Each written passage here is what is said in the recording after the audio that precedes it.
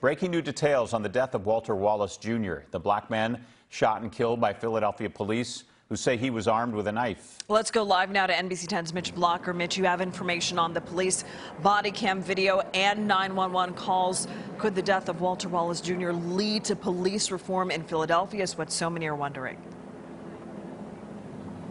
And the answer is yes. Within the last 30 minutes or so, we hear from the mayor, the district attorney, the police commissioner about reforms that they plan to make in terms of how police will respond to mental health calls. We've heard so much about how Walter Wallace was in a mental health crisis when police ultimately shot and killed him.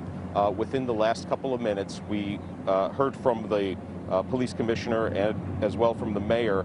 The city is now going to have mental health calls when they come into the city's 911 center. Behavioral health staff, they'll immediately get involved. This is a new plan, new training, both in de-escalation and crisis calls for officers and police, including dispatchers who actually dispatch these calls. That'll start next week and run through 2021 until the entire police department is trained. That is according to the police commissioner. Now, city leadership, they say that there's going to be a real shift on how they think about treating mental health and substance abuse issues in Philly. They're not going to treat them as crimes. They're going to treat them as crisis calls. We've previously reported how just a third of Philadelphia cops are armed with those non-lethal stun guns. The officers involved in the Wallace shooting, they had body cameras, they did not have tasers, and the mayor says he's now talking with the city council about equipping every officer with a taser. He said, and he is committed to not letting Walter Wallace's death be in vain. Here's the mayor and the district attorney.